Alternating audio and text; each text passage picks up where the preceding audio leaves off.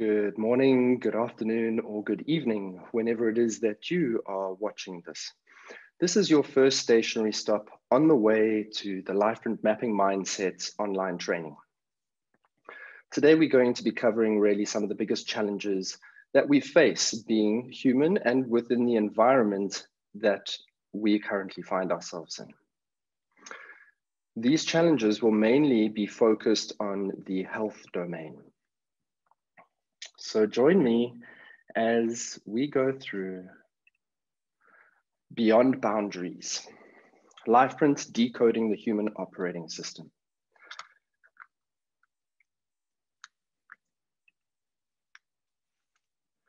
So 98% of people, as we have it, don't really know how to control the human operating system. Those 90% are literally waiting and wait for things to break down before they start to figure it all out. And so what typically happens is that we don't actually really know what it is that we need in order for us to feel fulfilled and valued and take advantage of our human operating systems. In fact, what we'll look at, and the car is a beautiful metaphor for the human operating system. It has an engine very similar to our brain that coordinates all the different parts. It has an accelerator and a gas pedal in terms of accelerator and gas and a brake pedal, right? So that accelerator and that gas, and then literally driving forward, driving back. And so we can really look at that in terms of the heart, how it really pumps all of this through in order to drive the vehicle, okay?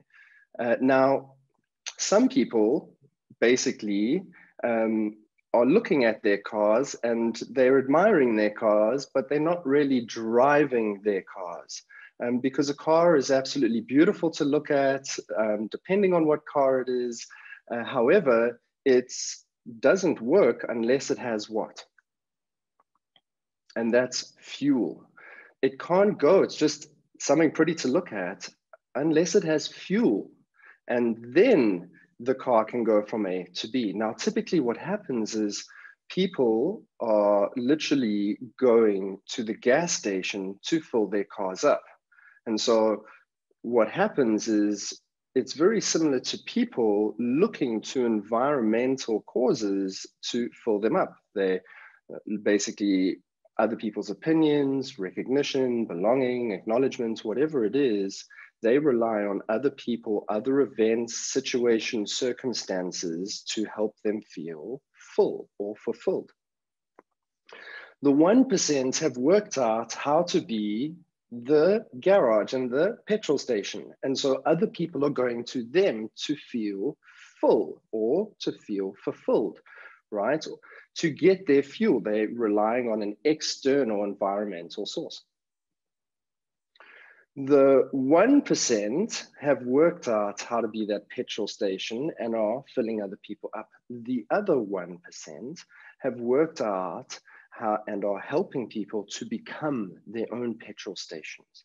And for me, this is true empowerment because it's actually really giving you the knowledge and the tools for you to apply where you become a generator of your own experience instead of an environmental reactor reacting to the environment and holding the environment responsible for how you feel.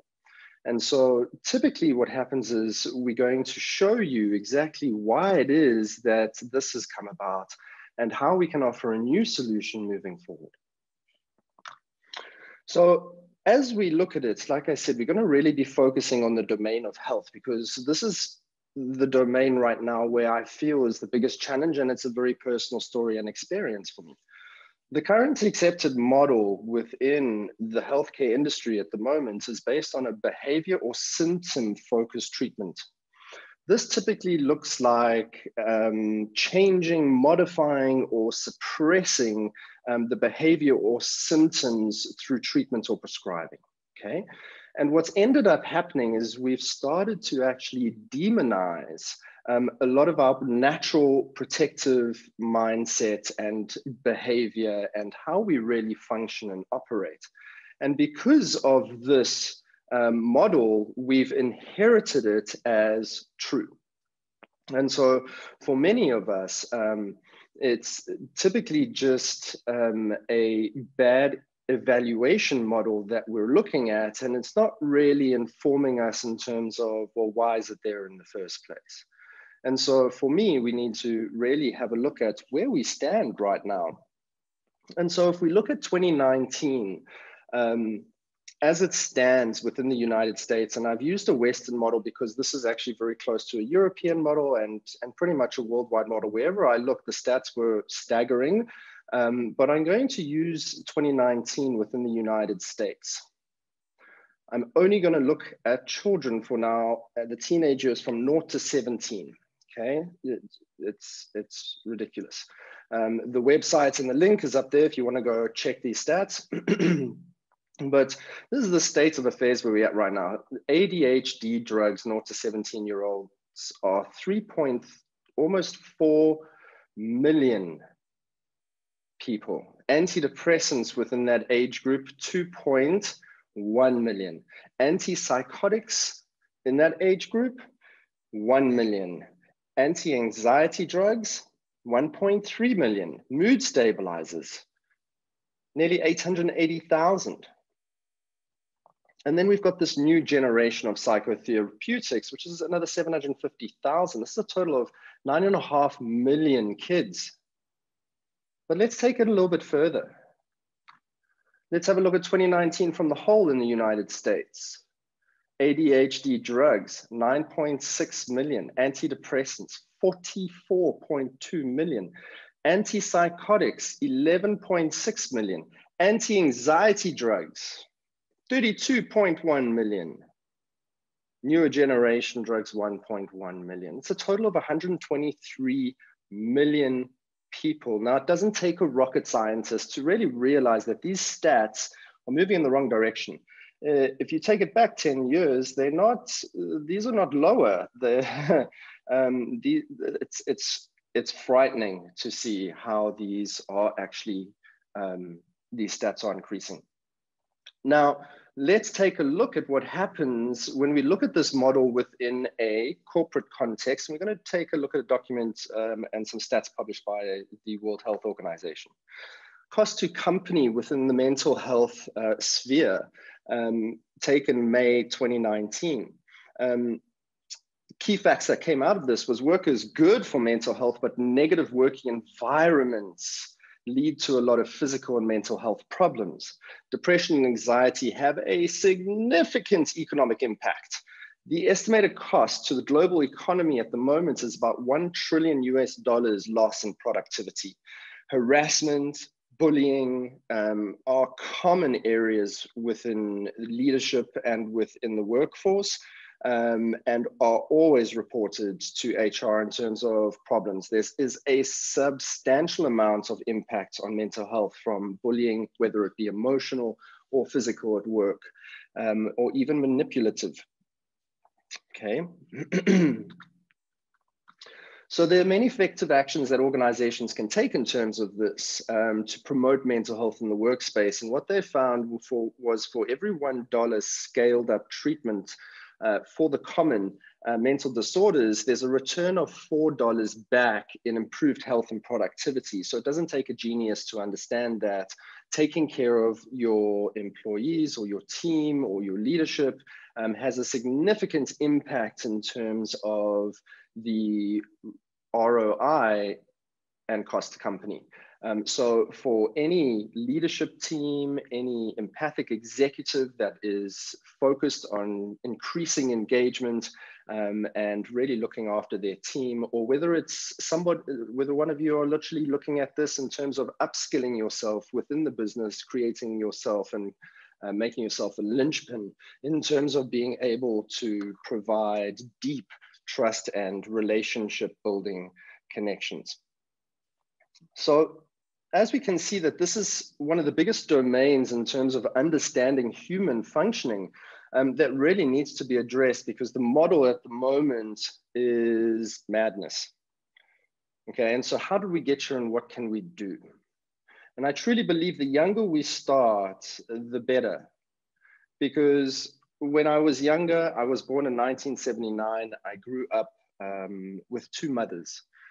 I was born in apartheid South Africa, and up until the age of 7, I spoke fluent Zulu until I basically went to school and it was indoctrinated out of me. It was an incredible time of separation. Now, as a young child, you can see my mom in the background there, my African mom.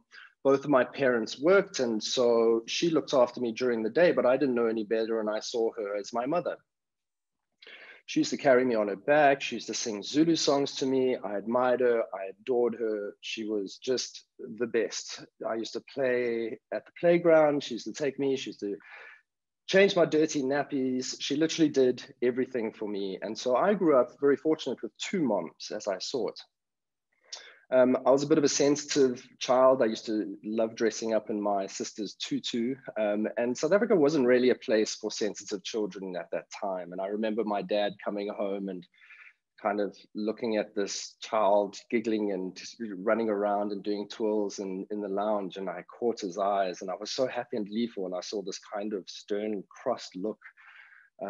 Nevertheless, we never saw that tutu again. And as I developed, as I grew closer and as I started to develop an identity, I remember being invited to a birthday party, friends of my parents' friends. I was a little bit older, they were younger, I think it was about 7 or 8. In this picture here, and I dressed up as, there was a series called Noddy and Big Ears, and then there were the Gollywogs. And so I wanted to dress as a gollywog. I really, that I wanted to be close. I was always being found trying to paint my skin or my face. I used to take my mom's lipstick and try and paint my face because I was very confused. I didn't know why I had different colored skin, if this was my mom, and it was all over. So I dressed up as this gollywog. And it was the first real time, or second time, because of the tutu was the first really, but the second time where I felt that I wasn't really in control. The environment was more kind of moving me about, because as I walked into this dress up birthday party, the kids scattered like Nightmare on Elm Street, tears and crying, and they were terrified. And so for the entire birthday party, I wasn't allowed to go anywhere near them. They were terrified of me. I had to stay in a separate room until my parents were ready to go. And so I was started to see that there was this very distinct separation within the environment. By that time, being a sensitive kid, my parents thought it would be healthy for me to go to boarding school and toughen up. And it's amazing what you can basically hide behind a smile. I remember my dad dropping me off and saying, if you think you're going to get expelled from the school, Justin, I'm going to take you to Boys Town, which was like a reformatory school for boys with bars in the windows and stuff. And I distinctly remember him, because of my resilience. I was always such a resilient kid, very independent. And in a conservative environment, that's not really such a good thing for kids, when the belief system at the time and the cultural acceptance is children should be seen and not heard. And so I was always very outspoken. I was considered exceptionally obnoxious. And I started to develop a bit of a resentment towards society and systems. And so when I got to boarding school, being probably the most restrictive place I could go, I started to look for ways to rebel and kind of escape that routine. And so rebelling against that routine and moving forward, we found a place underneath the chapel where we could escape. We started doing things that we shouldn't have been doing, and we were caught, and I eventually got expelled from the school. That progressed further when I started to explore other avenues within my life, and I came up against more systems and more resistance. One of them was to study energy and study energy systems and things like Reiki. And as a 13-year-old 14-year-old boy, this was very strange in this conservative environment, and I got accused of witchcraft and all of this, and then getting involved in art was just horrendous. And so the spiral, I started to rebel even more and intensify that, and eventually I was taken from psychologist to psychiatrist, what's wrong with this child, and all of this stuff. And I started to get dosed on medication. I started to get so numb. I used to carry around a little pill box in my pocket. I had to take tablets every single day. And I was told that I was manic depressant bipolar and anti-authoritative. And so that started a journey that was really completely numbing. And the only thing that I could really do to get in touch with my feelings again was literally swallow MDMA like they were Smarties. And so I developed basically a habit where we were going out every single night at 15, 16, once I'd been expelled, with my best friend, and we started exploring club culture and getting away with things that we shouldn't really do. And so I ended up things separating within the family so much that I turned my back on my family and I left. I went overseas to London. That ended very, very traumatically. I ended up being attacked in a bar in London, and I was working in a place in Vauxhall, and this patron had too much to drink, and I told him he had to leave, and we were going to get him a cab home, but I couldn't get to the cab because someone was using the phone upstairs, and if someone's using the phone upstairs, you can't use it downstairs, and he didn't understand that. And so I said, look, just finish your drink and out with you. And he said, yeah, I'll finish my drink all right. And he takes a big swig and then thrusts it towards my face. And I managed to get my arm up, and the beer glass shattered on my arm, cutting through 3 tendons, my ulnar nerve, and my radial artery. And I knew I was in trouble when I saw it. I remember it was so surreal. It was like, oh, and I was reminded of the sprinklers during sport when they water the fields, and it does this. And I was like, oh, it looks like that. And because the blood was leaking and it was basically shooting as my heart pumped. And I remember like, oh, I'm painting the ceiling. And it was just, fortunately, there was a nurse that was drinking at the bar with her husband. She grabbed her husband's tie, ripped it off his neck, jumped over the bar and tourniqueted my arm and put it up. I then literally ended up regurgitating my entire stomach and then passed out. And I had an experience, a near-death experience, where I was met with an incredible amount of information.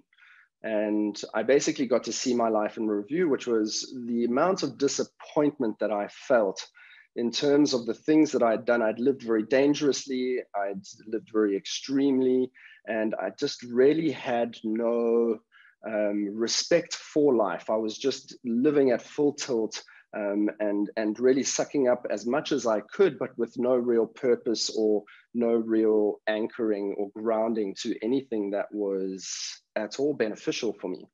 And so I remember getting this whole review and being told, you've got 2 choices. You can walk these 2 paths. This path will end in a very early life and a death where it'll be a hell of a lot of fun, but there's nothing that you'll be remembered for or do.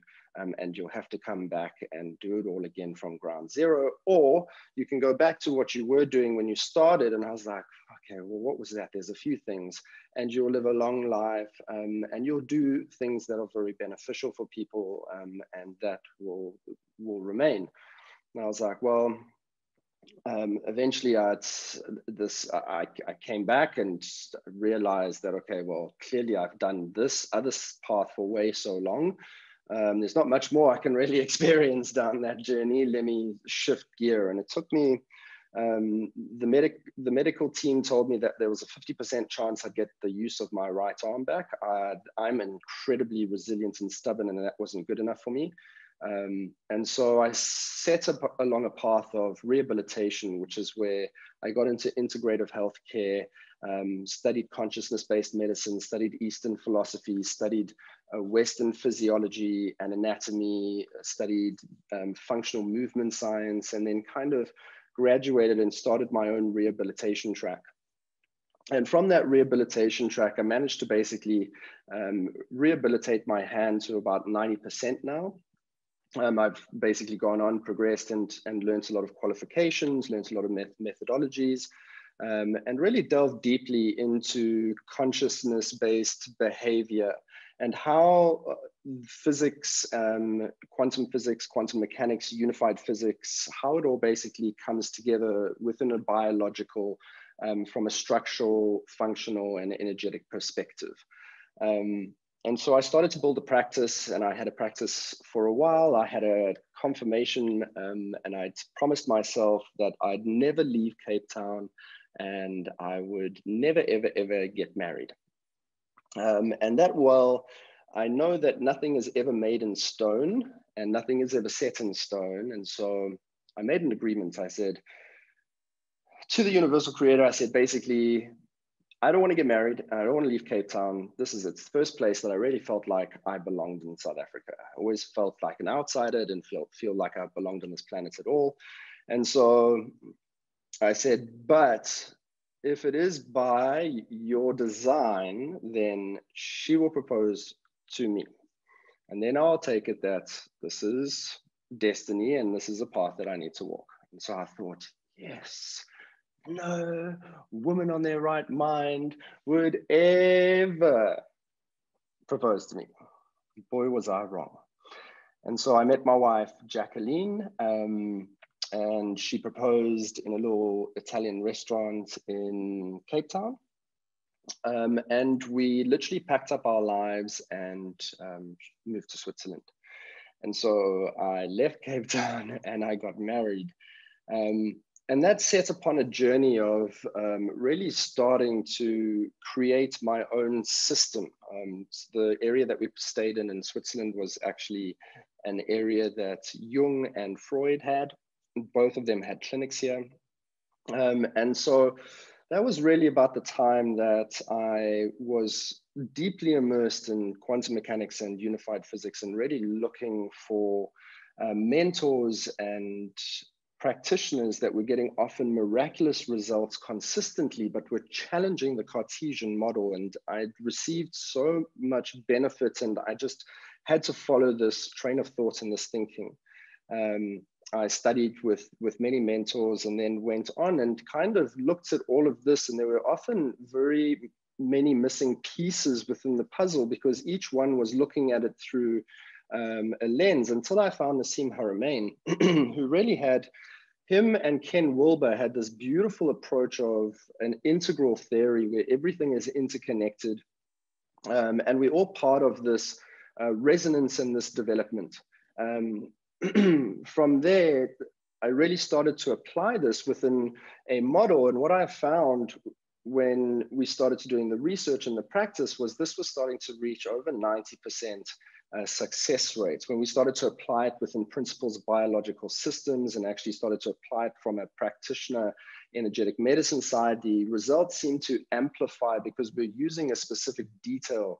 And so that kind of started the journey, and I became a contributing member at the Resonance Science Academy, part of their first pilot program for their online launch of unified physics. And I was invited to the launch of the Connected Universe, and finally got to meet a mentor and someone whose physics and unified physics and patterns of unification this entire system is based on.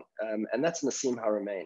And so I got to spend some time with him at the launch at the BAFTAs in London. We had dinner and we got to really exchange some wonderful ideas. But the biggest challenge that I found was all of this passion and all of this momentum that I had and the results that were coming didn't really help me in terms of business. I still didn't know what I was doing in terms of business. And so I ended up finding mentors that knew way more than I did. But I didn't necessarily always get on with them. But they had an incredible influence on my life. And so never ever let personality get in the way of your progress. Because some people have an incredible amount of value to offer and they may be able to help you, but they may not be the perfect person in terms of their personality or what they stand for.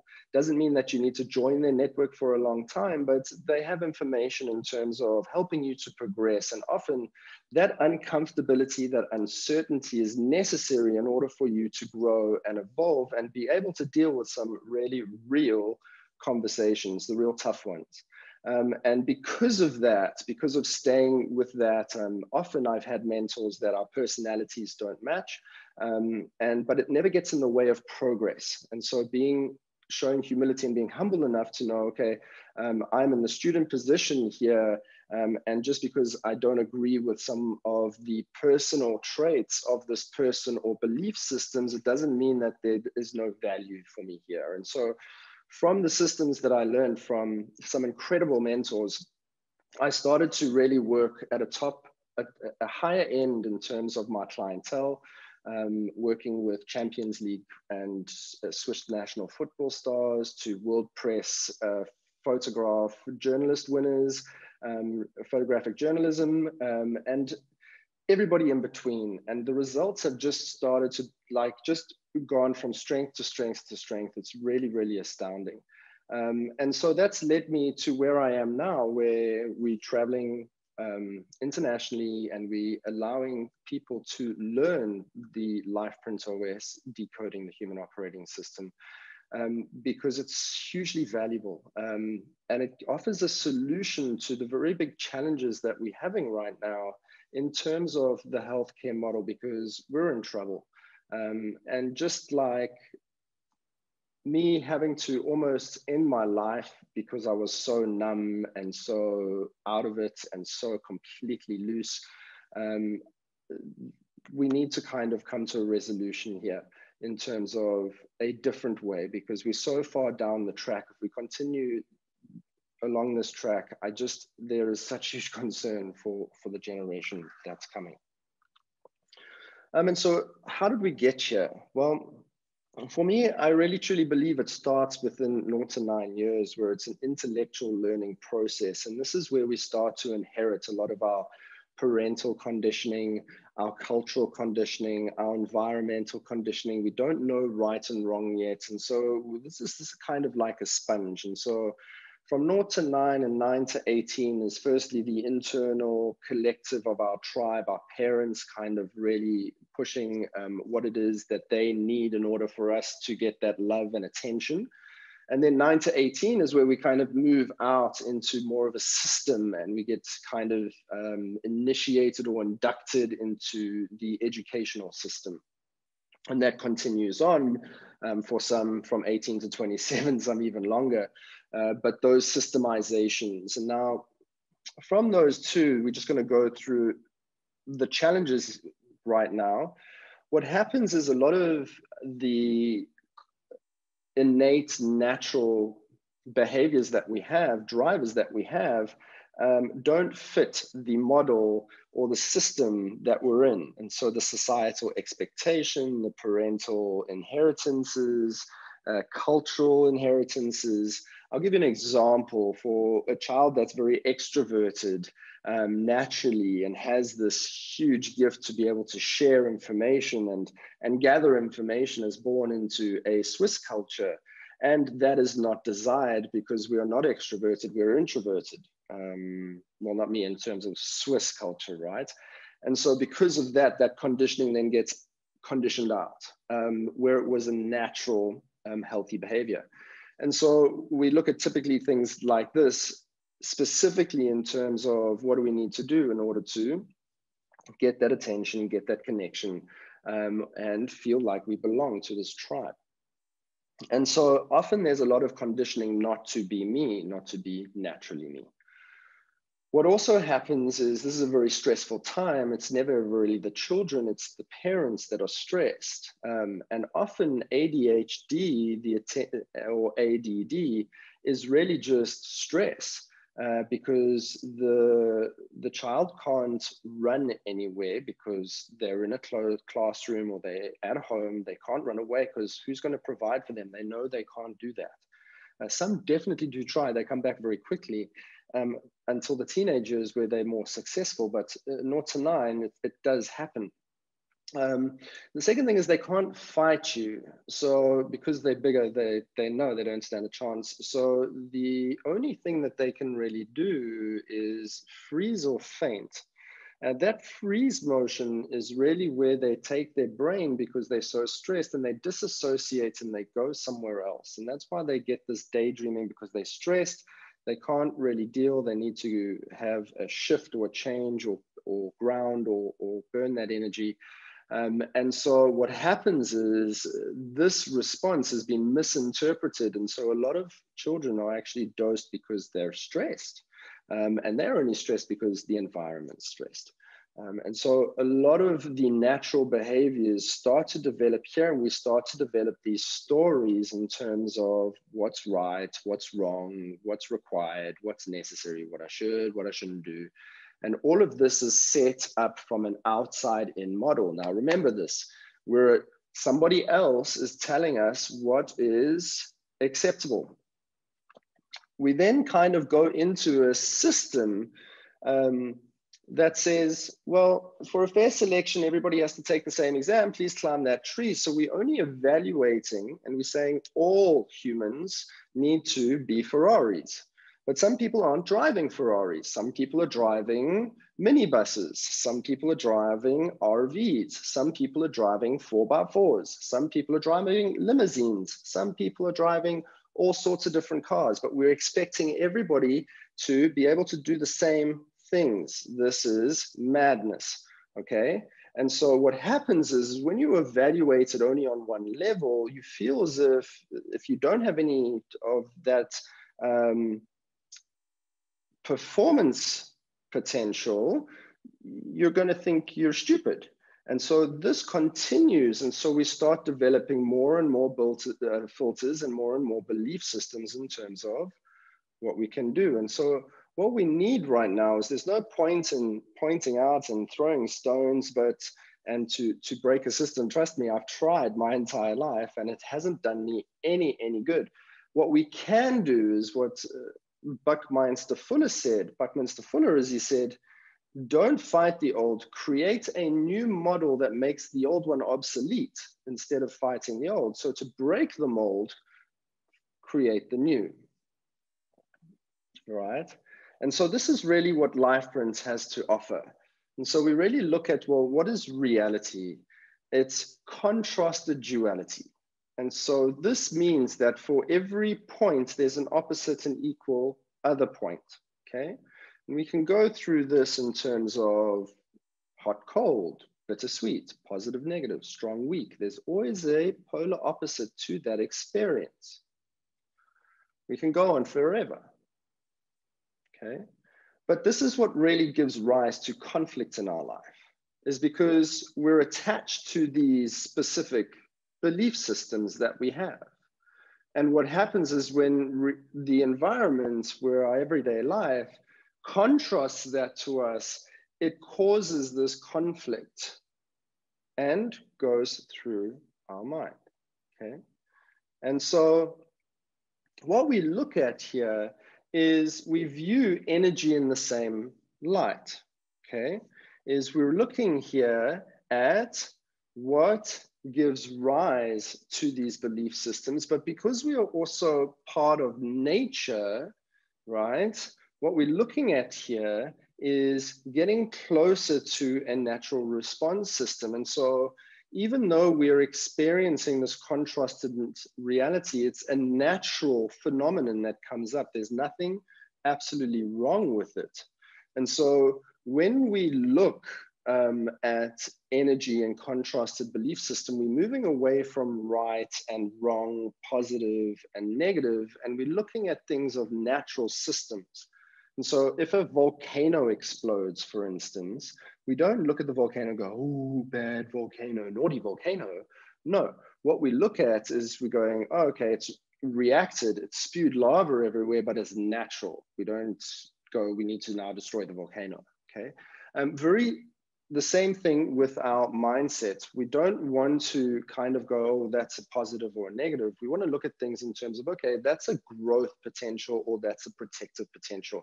Is this person moving and expanding? Are they open or are they moving back? Are they contracting? Are they protecting themselves? Both are completely normal.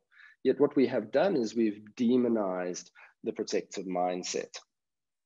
And so it's the same thing as really taking that protective mindset and ignoring it and saying, oh, that's unwanted, we don't want that, it's all of that. And what we do is we add density and pressure, and it keeps building up.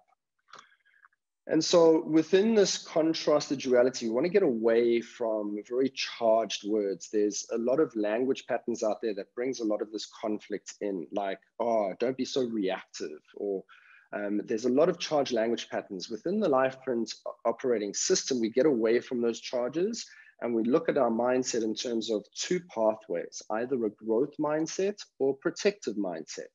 And both are completely natural for you to experience within this contrasted duality that we call our reality. And so when we look and we break down the structure and how this works within a biological human system, we're going to look at that contrast in terms of masculine energy or feminine energy. I like to use the Chinese verbiage for this in terms of yang and yin, because it's not too charged. Even masculine and feminine these days have a tendency to be, people always go to gender. It's very important, very, very important that we get away from gender when we look at evaluation models of performance potential. Okay, and so we're going to look at a left brain versus a right brain, the contrast of that. And so when we're evaluating performance specifically, it is of paramount importance that we disregard gender. Gender will only really come into the analysis when we're looking at the decade influence and the belief systems that may be interfering with this person's enhancement, evolution, and development. And so this masculine, feminine, yin, yang, left brain, right brain is non-gender specific. We're just looking at understanding how the brain functions to convey certain concepts. So the left brain would be more of the masculine energy. It's more instinctual, okay? It's dominant, it's assertive, it's like logic, it's like systematic, it's very goal-orientated and loves order, okay? The contrast to that would be a right brain function, which is more feminine energy. It likes enhancing, it's creative, it's intuitive, it's empathic, it's sensitive, conceptual, and chaotic. All right. And so those are the two contrasts that we look in terms of how our brains function. Within that functioning, it is also possible to get what we call a harmonized brain, which means that it functions right and left brain together in a harmonized capacity. And so both of these pathways are completely natural. One is a growth mindset, one is a protective mindset. This is very similar to swimming up and down a stream. So if you're in a protective mindset, you're in that contracted state, you're trying to protect yourself.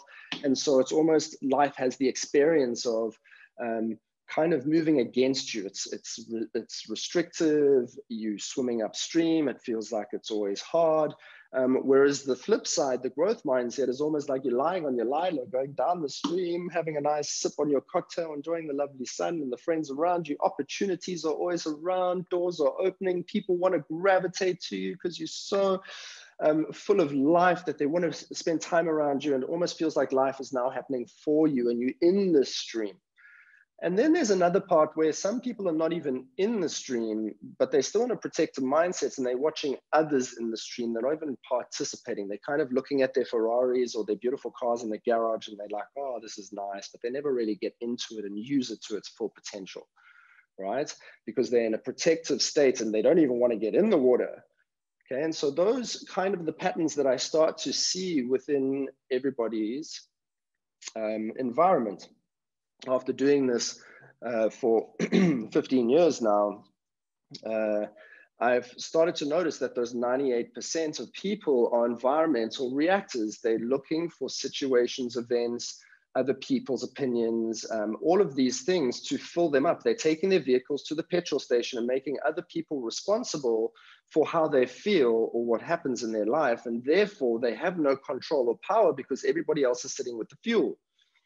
What this is doing is we really want to turn this around and polarize this so that you become the petrol station. You are generating your own fuel. You are the one that is in full control of your human operating system, and you know exactly how to recode, reprogram, and rewire your brain to take advantage of the potential that you're sitting with. And so we don't always get what we want, and yet we almost always get what we need. What do we mean by this? To understand your human operating system, you've got to understand what your fuel is. You've then got to understand, now that you know what fuels your human operating system, you've got to understand what human operating system you have, because not everybody has a Ferrari. So you've got to find out, what is your performance profile? What is your mindset all about? How does this all come together? Because nobody has ever really given you these tools. And so we've got a very, very mad model that we're looking at, and it's not really designed for an integral way of living. And so our human needs are really what drive all of our behavior. Most people are already starting to look at emotions quite a lot right now, but where do emotions come from? We've got to go back to the root source. What's the fuel? The emotion is the heart that drives that car. Am I putting it on the accelerator? Am I literally putting the brakes on? Am I driving into oncoming traffic in a protective mindset? Am I in a growth mindset? And I'm literally on this huge open way highway, and it's great, and it's slipstream, and there's no traffic whatsoever.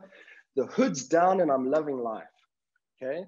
And so what is it that gets that emotion, that behavior? And that's our needs. And so depending on your personal profile, your personal performance profile and analysis, there will be specific needs that will play a high priority for you.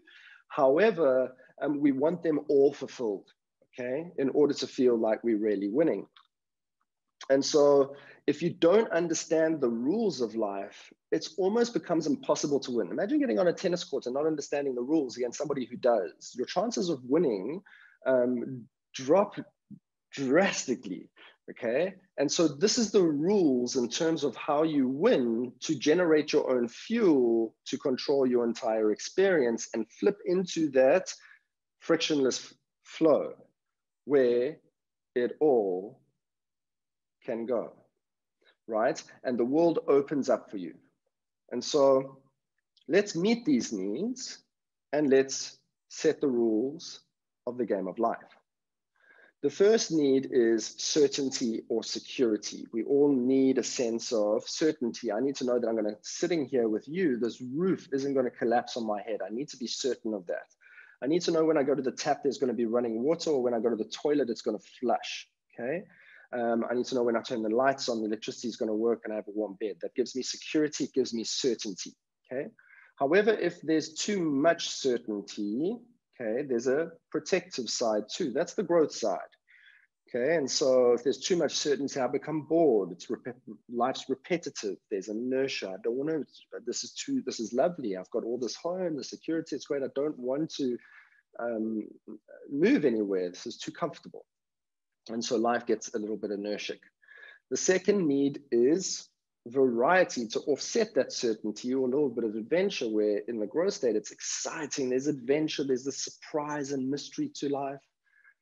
The challenge on the protective side is sometimes I look towards amoral behavior because I'm bored. I choose drugs, I drink, I go look for unhealthy connections. And there's insecurity and danger and fear, okay? And so moving between those 2 points. We then look at significance. Some people use very different vehicles in order to achieve these needs. Some people get tattoos to feel significant, or get piercings. Some people carry guns and feel more powerful when they put it to somebody's head. But we all want to feel significant to our community, to our partner, to our peers, and to our family. We do this in a growth set. We're generating that, and we're helping to feel that admiration and that attention, okay? But it's helping us to feel more important and more unique. We want to be special. The protective mindset of that is we can get arrogant, obnoxious, egotistical, we can become rude and complete ignorance. And so there's always these two flow sets. Just be aware of this. We can get them in a beneficial way or something that is a little bit more detrimental. And so within the fourth need, we find this connection, this love and belonging, and it really builds up because only through connection can you experience love, whether that's to yourself or to another. That develops into love, and when you experience love, it doesn't matter what you do, but this person will still love you, and therefore you belong. You feel the sense of belonging, that no matter what you do, you will still be included. And so this brings harmony, inclusion, security, that comfort, that love and that joy that is experienced. But the protective mindset from this, if you don't think you can be manipulated through love, you're wrong. Repressed through love, you're wrong. Depressed, judged, or abused, that's the protective mindset within that pull. The love is then becomes conditional, and manipulation plays out through that. The fifth human operating system need is the need to develop, to grow. And in fact, that's how happiness is. Literally, suffering is, the definition of suffering is literally killing yourself to find happiness, not knowing what it is. Okay, so not knowing what happiness is and killing yourself to get there is the pure definition of suffering. Okay, when you understand what happiness is and you have a track to get there, suffering is eliminated because you know exactly what it is that's going to fulfill you, and you're in that frictionless flow within that growth mindset. And because you're challenging yourself, those challenges are helping you to grow. And because you're growing, you're progressing. And because you're progressing, you're getting better and you're happier and a happier person. People that progress are naturally happier. Okay, no one wants to drink from a stagnant pool of water. So challenges and growth are a human need that is necessary. The sixth one is harmony.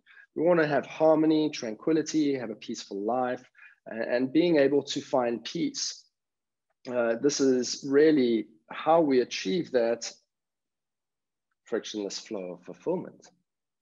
And so the seventh is independence and freedom. Two similar, very different. Independence like structure, freedom doesn't, but they're both necessary. And so they kind of go together.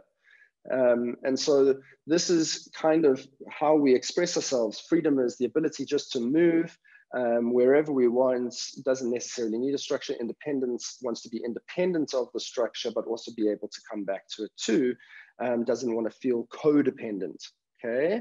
And so we look at that in terms of a high driving human need.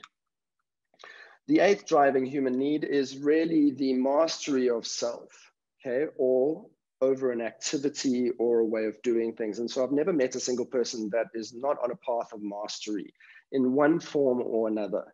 And so mastery of self or mastery over an activity or skill is one that is highly valued and desired within all operating systems, even whether it's kind of making pancakes on the side of the street, okay? Living on the streets is another mastery. I've met people that are masters at living on the street when I was homeless in Berlin. Unbelievable. I was shown how to gather food, where to sleep. It was an incredible experience, but these people were masters at surviving on the street. We then move into the last human need, which is contribution or higher purpose. This is how you really win. This brings so much meaning to your life, is your ability to be able to contribute and give back. Reach new milestones and be able to leave a legacy. So contribution and higher purpose connects you to something greater than yourself, and also goes very strongly with belonging. But if you can link yourself to a higher purpose that is without the belonging, it is even more powerful. Okay. And so when we look at this, we're looking at those 9 driving human needs for all humans, but our valuation model is very different. We look at 5 categories of performance. Now, most people know about the first 2. The system, the educational system really evaluates on that intellectual performance.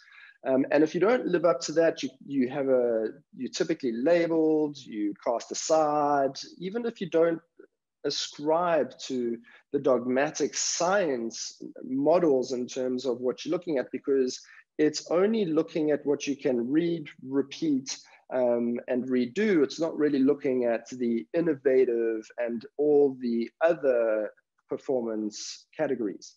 And so we're just going to start off with the intellectual performance. These people are easily known to express ideas, communicate them effectively, either through gathering information or innovating new solutions or leading. The emotional performance, these people consistently exhibit traits like being understanding, team-minded, empathy, serving others, very creative and good in collaborating cohesively with others. The motivational performance are those that are really charming, are good at negotiation, very persuasive. They're the motivators of others and capable of working collaboratively within diverse teams.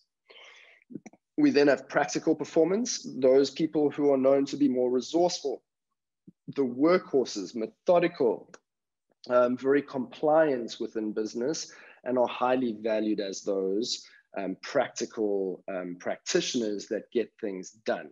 And then we have a transformational category, which really looks at the ability to plug into more intuitive senses that are higher perceptive, not so much emotive, but they are incredibly agile-minded, quick learners, but don't really, a lot of them stay very grounded, but they're very good at future trending and understanding and getting to the real root of problems, bypassing all the bones and the nerves and the artery. They have very big perceptual abilities.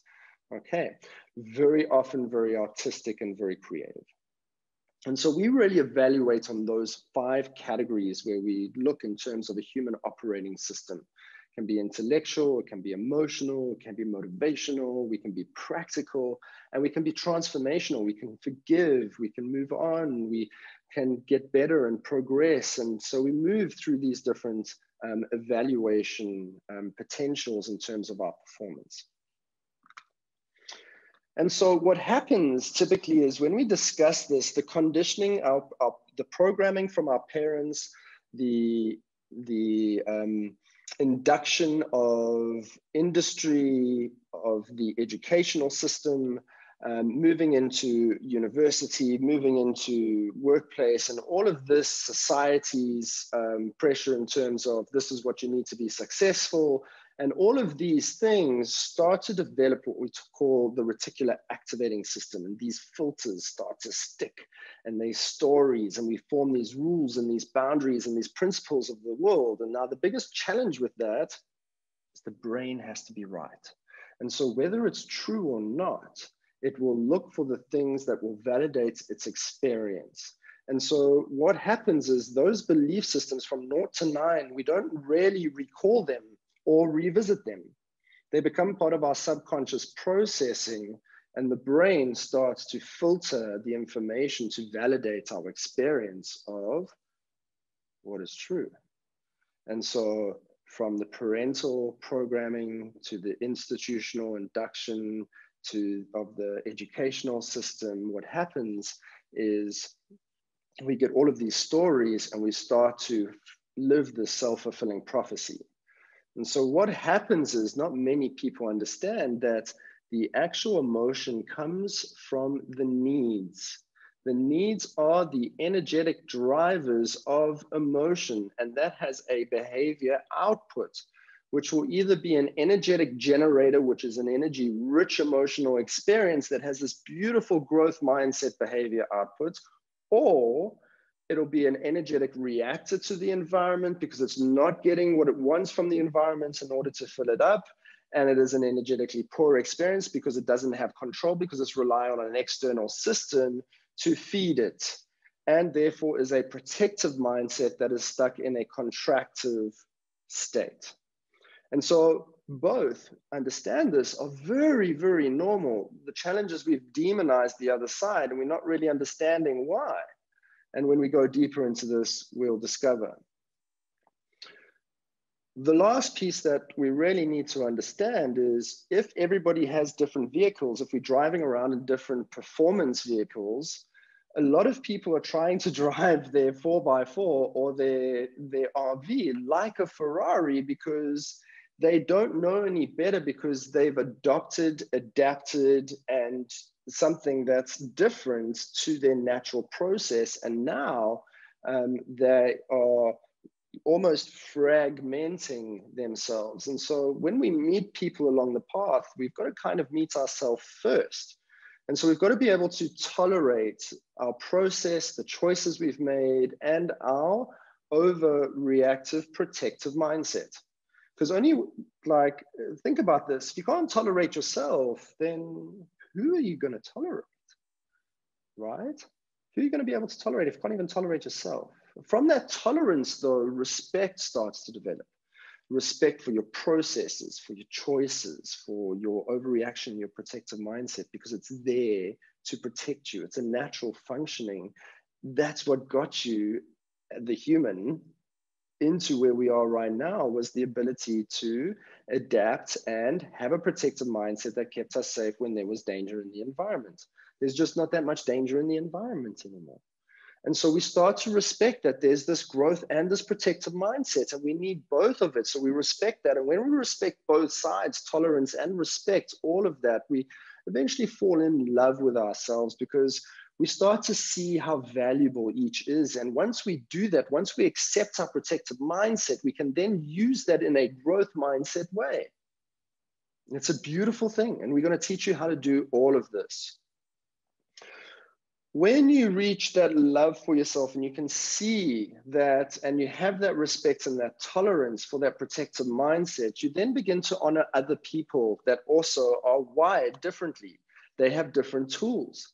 And so you start to honor everybody else's process, their decisions, and their protective mindset, because they're just doing the best that they possibly can.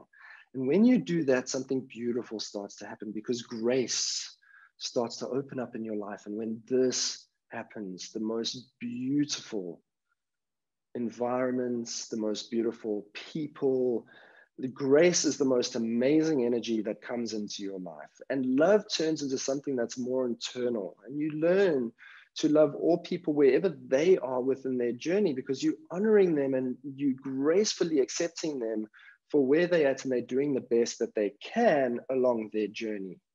All right. And so those are kind of the foundational principles that we set ourselves in within the LifePrint OS.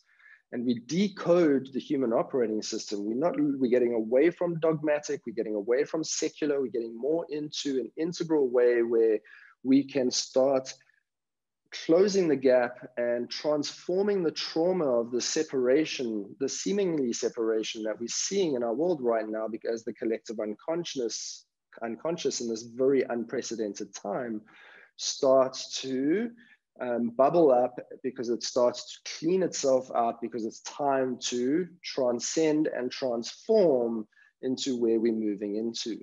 And it's necessary that all eyes are open, that we get to see this collective unconscious and those darkest things to come up so they can move out the system. It's almost like a purging that's going on. And so all systems are coming up for valuation.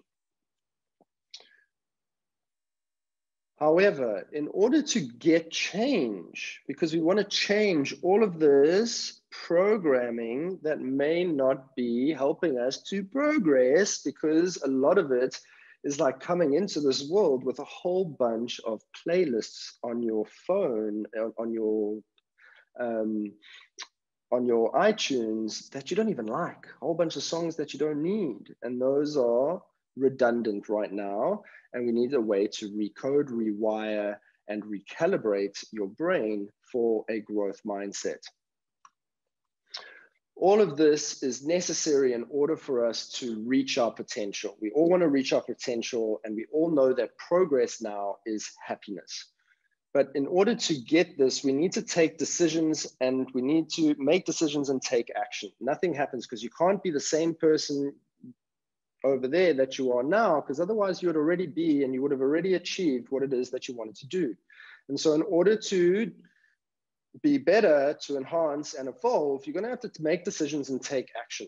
Okay. And part of that taking action is applying what you've learned. If you don't apply what you've learned, you might as well not have learned it in the first place, and it was a complete waste. So take action, and make decisions to do things differently. Okay, and that's the only way you're going to get results, is through that level of certainty. And those results are going to inform one or two things within you. Okay, it's going to reinforce your belief system, your BS, which is either going to be a beautiful story, or it's going to be your bullshit boundary. Okay, it's going to be the bullshit boundary that's holding you back. And it's either going to reinforce that, or it's going to be your beautiful story. And so I really welcome you. Thank you so much. Congratulations in signing up for the HumanOS Mapping Mindsets online training. We're kicking things off shortly, and I just hope this presentation has given you a bit of a perspective and an overview in terms of what we're finding challenging, and we're going to show you the entire way forward in terms of how we can offer a new solution, a new way of being and doing when it comes to interacting with others, interacting with our own life, and really understanding what it is our full spectrum of performance looks like from an individual as well as a collective, because we're part and one of the same thing. I hope this has been informative. If you have any questions, please let me know. I look forward to them and look forward to sharing and connecting more along this journey. We will go much deeper in the 3-day training. This is basically just giving you an overview and an altitude of awareness in terms of what it is that we're really trying to achieve within the company. Thank you very much. I'm very grateful for your time, and I value your feedback. Have a beautiful, beautiful morning, afternoon, or evening.